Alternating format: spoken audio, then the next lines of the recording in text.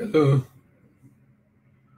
good day. My name is Delia Yimibonya. Welcome to another edition of Inbound Export Platform Facebook Live from 3 Team Best Trade Academy. We'll continue from where we stopped discussing starting and managing export business. And today we are looking at part 83. Remember, we are looking at the solutions to export business challenges. Solutions to export business challenges. The last we discussed was payment. And this evening, I'll be looking at people. Remember the problems, product, paperwork, payment, people, port, packaging, profit, processing, promotion, and purchase order.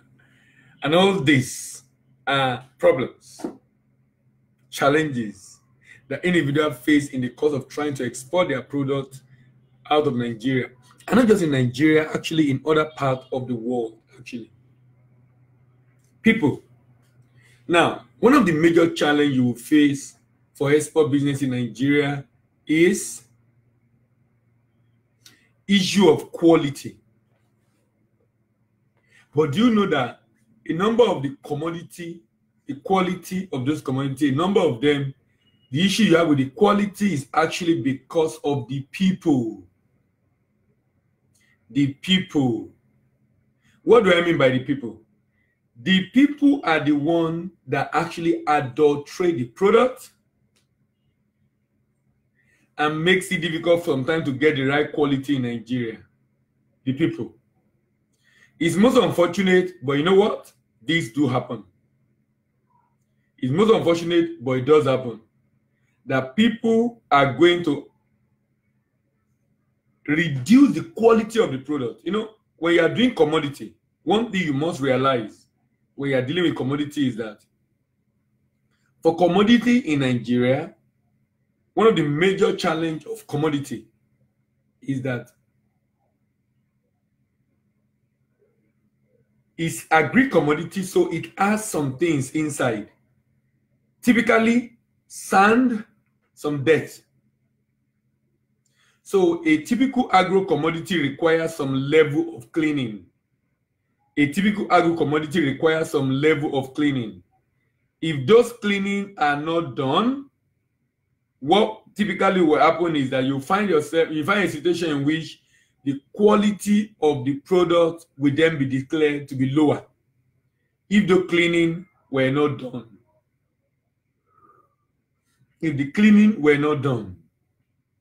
So cleaning has to be done for the product to be eligible for export. In fact, there's a whole value chain sector in the value chain that focus only on cleaning. For example, for sesame seed, cleaning it. For sorghum, cleaning it. For guinea corn, cleaning it. Just removing the dirt and the sand from it. Why? Because of the fact that a number of those products tends to have issues with the quality of cleaning. A number of those products tends to have issue with the quality of cleaning. It's quality of the product, and that can be made right by cleaning. So cleaning becomes very important. Cleaning becomes very essential. Cleaning becomes very, very, very necessary. Why? If the cleaning is not done and those dirt removed, admixtures, impurities are what reduce the quality of agro commodity. When you say an agro commodity price, quality is low, most of the time is the quality in terms of the cleanliness. The cleaner they are, the better their quality. The cleaner they are, the better their quality. Almost every agri commodity we have this problem. So you know what some people do? Now, when people are buying agro commodity also, it's a game of weight. It's a game of weight in the sense that people are going to buy based on the weight. People are going to buy based on the weight. People are going to buy based on the weight of the product. So The middleman, I'm not sure this is the farmer, the middleman, or probably the farmer, we add sand to it. They put sand inside. They add sand to the commodity. And by adding sand to the commodity, you know what that does? That drops the quality of that product. By adding sand to the commodity, it drops the quality of the product. So in that situation where the quality of the product is low, because it is full of sand. If I say when the quality is low because it is full of sand. So let me give you an example. If you are buying sesame seed, guinea corn, sorghum, any product with small seed, before you buy, if you are buying on the field, if you go to the field, because some people will go to the field directly, if you want to buy, before you pay, there is this stuff. It's round like this. I'm trying to see if I can get anything to show you. It's round. It looks like cone. You know, if you look at this now, can you see how this is? Assuming this place is sharp, like sharp, very sharp mouth. It will be sharp, but pointed, but it will have hole inside. So it's like it's folded. The way it's folded, everyone is like this, but towards the end is it's like a cone. It reduces and goes down like that. I don't know how to show. I don't have anything to show that yet. Now, immediately that happened, the cone, the mouth is sharp. For those of us, if you grew up, when I was growing up, my mom sells what was the name? Food stuffs. So we had to market to get to buy some of those things and bring them home. And I remember then to check the quality of the rice. This is what they use. So if you've been to where they sell rice, you see this cone-like stuff, metal, round. It has a sharp mouth. In that sharp end, there is hole there. There is hole there, such that if you puncture the rice, that mouth is sharp enough to puncture, but it's also open, such that the content of what you are puncturing will enter inside the cone. So when they bring it out, they pour it on their hands and they can see it. So you can use it. This is what you can use to check the quality of sesame seed or sorghum or guinea corn, and then you rub it on your palm. When you rub it on your palm and pour it out, if it has sand, you will see the sand settling on your hand. Immediately you see that, you know that this sesame seed is unclean. Immediately you see that it says sesame seed is unclean. Now, that way, crudely on the field, you can check the purity and cleanliness of a commodity. Sorry. Crudely on the field, you can check the cleanliness of the commodity. And then you can then take a decision if it's worth buying. You can then take a decision if it's worth buying. Why? Because now you know the cleanliness. Then you can decide if it's something you still want to buy, now that you know it is not clean. So if you do that now, it is also very wise when you want to do it. You know, if you have a bag, let's assume this is a bag.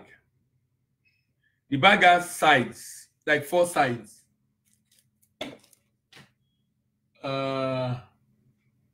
What can I use? Okay, let me use this T. So it has 4 sides. Let's assume it's a bag. There's a side. So if you are going to check the quality, you punch up, middle, down, up, middle, down, up, middle, down, and up, middle, down. And you are doing that for all of them. Why? All the sides. So that wherever the impurities are, you can spot it. So when you do that, you now put it up and rub all of them on your palm. You will see sand if it's dirty. You will not see sand if it's not dirty.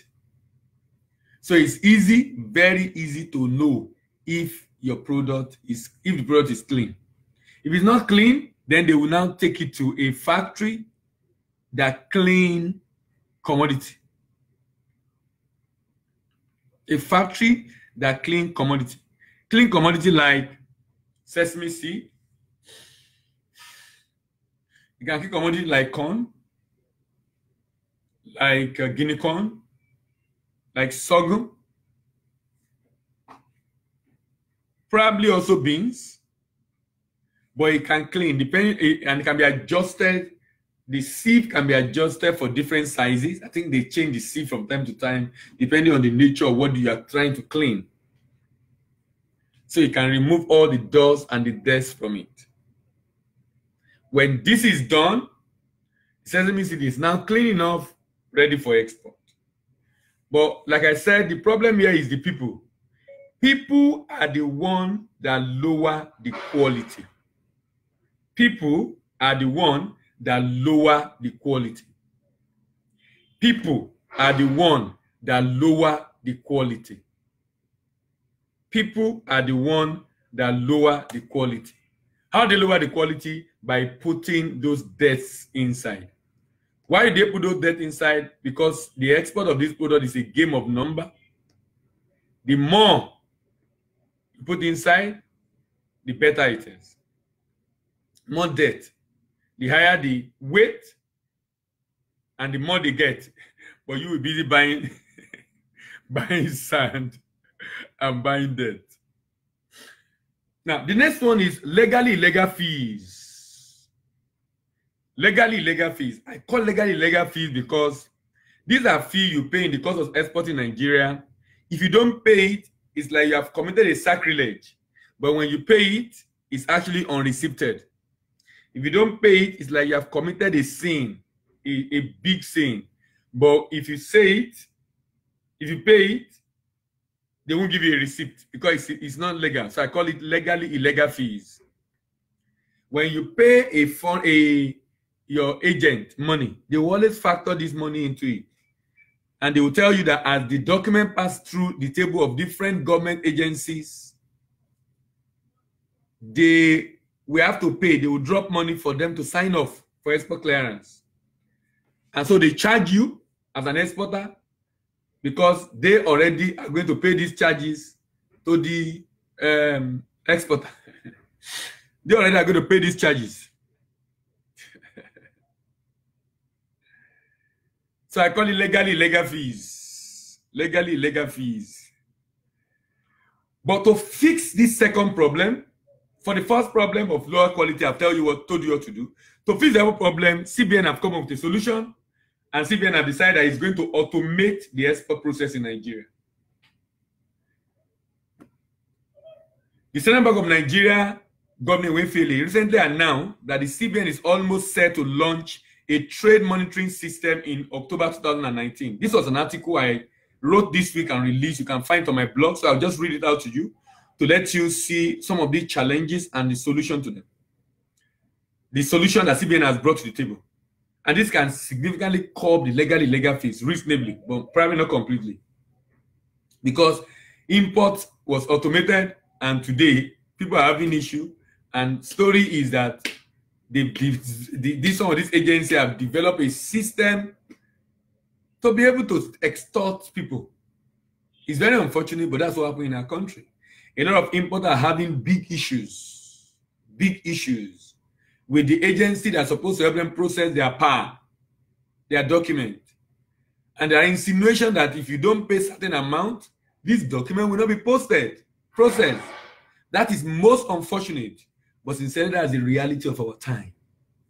That is most unfortunate, but sincerely, that's the reality of our time. All right. This is an automated system that is designed to reduce the length of time required to process export documents from about 1 week to just 1 day. This is a system designed by the government to improve the processes involved in shipping goods and services out of Nigeria. And this is a much awaited initiative and innovation of the Central Bank of Nigeria, which have been delayed for long. Many people in the sector have been clamoring for the need to automate the export process in Nigeria in order to ensure that the timeline required for processing of documentation is significantly reduced. And sincerely, it's with joy in my heart and with so much excitement, I'm saying kudos to CBN for making this a reality, hopefully in October. Another value of the TRMS is the Trade Monitoring System. The TRMS is in fact is the fact, sorry, another value of TRMS is the fact that it will likely correct the discrepancies seen in export data reported by different agencies of government in Nigeria. For example, the data you get from pre-shipment inspection agent like Cobalt is different from CBN, and CBN also sometimes is different from the one from the National Bureau of Statistics. This distortion in the data is as a result of uncoordinated way in which the data is collected and collated without any thorough monitoring. This is why the launching of the TRMS is extremely important. But I would like to say something. That it's better for CBN to know that there are reasons why some export data are not captured, why the data seems to be lopsided and distorted. This is because some foreigners are sent into Nigeria to export product as a foreign representative to the manufacturing company. There are other categories of people who export products out of Nigeria to clean illicit funds, trade-based money laundering. And there are some type of people who export goods out of Nigeria and will not do documentation because they don't want to pay tax. So first people, they want to ship out, they don't want to register company because they are not here to register company, they are here to buy product. Second people, they don't want to pay tax. Third people, they are just criminals who want to wash the dirty money they've acquired. And they want to wash it clean using trade transaction. It is also interesting to know that no product will leave the shore of Nigeria, especially containerized item, without passing through the Nigerian Customs Service. So the question is Nigerian Customs Service aiding and abetting the export of products without documentation? If custom must see every good living and good are living without document, should we conclude that custom is aiding the good living in Nigeria without document? Because I don't know which other conclusion we have to draw from that. This TRMS will be able to help answer that question if eventually NCS will have to see the NXP for any transaction. If eventually Nigerian Customs Service will have to see that the NXP for any transaction is registered on TRMS before they approve such transaction for loading on the ship for exportation.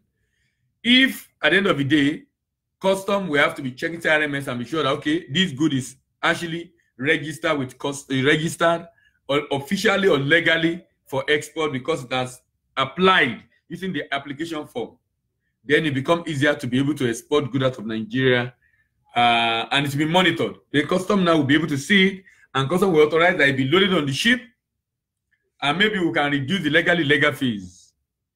When CBN issued the policy on NXP number, the NXP number must be stated on the bill of lading. It was as if that will be the solution to ensuring that every export of Nigeria will be documented. But alas, the exporter circumvented this. What has happened was that exporters just simply concoct their own NXP numbers and they give it to the shipping line to put it on the bill of lading with the CBN, in line with the CBN regulation. But you know what? Shipping line is not supposed to collect that number from exporters. Collect it from custom, because custom supposed to have seen their NXP, but they give it to the shipping line. Shipping line just use it directly. If the shipping line is made to insist that they get the actual NXP document or copies of it from custom to extract their NXP themselves, this will have curbed the menace of undocumented export. But CBN regulation was not thought through, and therefore did not envisage these sharp practices and hence make no provision rather to prevent it. And hence there was no provision made to prevent it. Now, the beauty of TRMS is that it's necessary for shipping line to be able to have access to this portal, to be able to check the detail of transaction themselves after custom approval in order to pick the NXP number directly and insert on the bill of lading. This will mean that after custom have approved the good for shipment, the shipping line should be able to spot the transaction on TRMS to obtain the NXP number from the application and put it from an application form and put it on the bill of lading. If this becomes the case in the export station in Nigeria, it is going to be in the export clearance in Nigeria, it will significantly prevent export of product out of Nigeria without documentation. So I'm just basically saying that CBN has come with this initiative. It's lovely, it's fantastic, it's great, it's a commendable initiative, but that initiative will not achieve its objective if CBN do not do the needful. And in this wise, the needful is that CBN ensure that the customs is not just the one that determine that give an NSP number to the shipping line. Shipping line should be able to see it on the TRMS and pick it up there themselves and put it on their bill of lading. All right, so that will help us be able to solve the problem of illegal fees, because then there will be less interface with any government agency. And if there are less interface any government agency, then there will be less interface in exchange of, you know what I mean. Today I'll be looking at the fourth principle. It's called the principle of vision, the law of vision. That's what we're looking at today, the law of vision.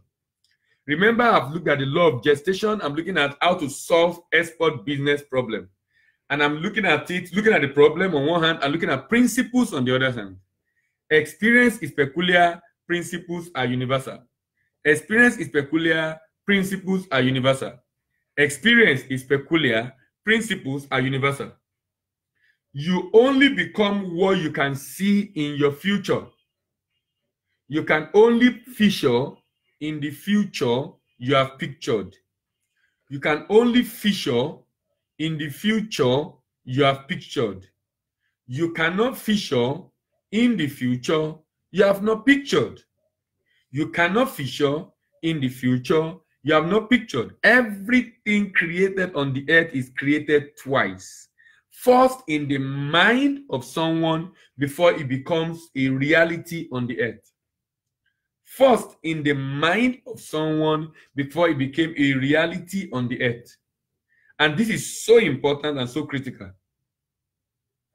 It's first in the mind, and then it becomes reality. When you see a house, that house was first created in the mind of the architect. That house was first created in the mind of the architect. After the creative process in the mind of the architect, then that house, after the creative process in the mind of the architect, you know what happened afterwards?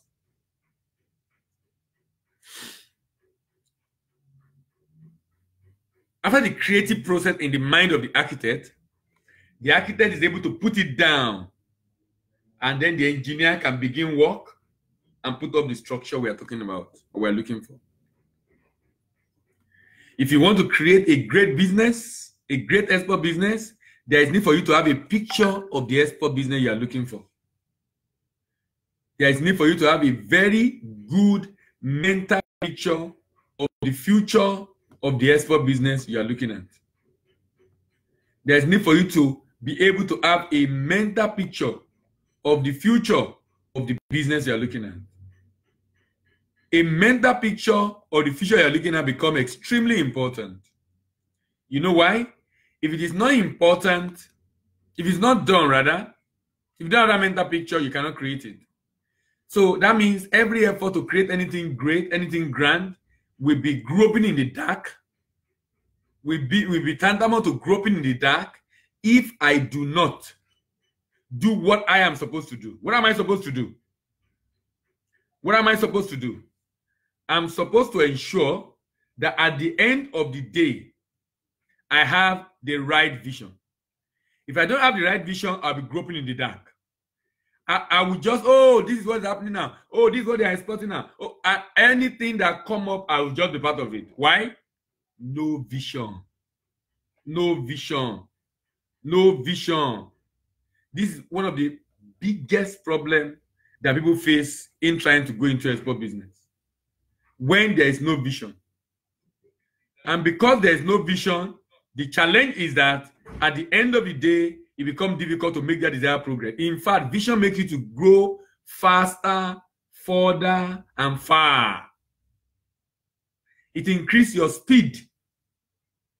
It aids your arrival at destination.